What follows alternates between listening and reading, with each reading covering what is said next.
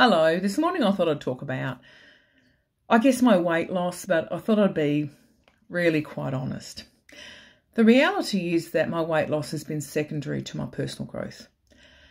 And it has come as a result of learning who I was and learning to love myself and to be honest with me about even the most difficult things in my life.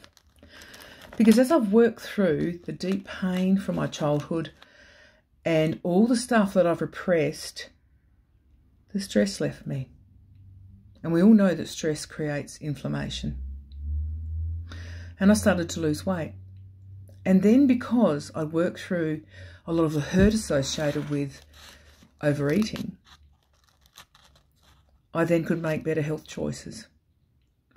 Because this journey has not been for me about weight loss. I talk about it being a journey to weight loss because that's the only way I know to draw people to hear my story so that they can make better choices for their lives. But the reality is, it's never been a weight loss for me. It's been a journey to know who I am and a journey to know how to love and a journey to live in that love. A journey to live in the love that changed my life. And I'd really love if you came along with me.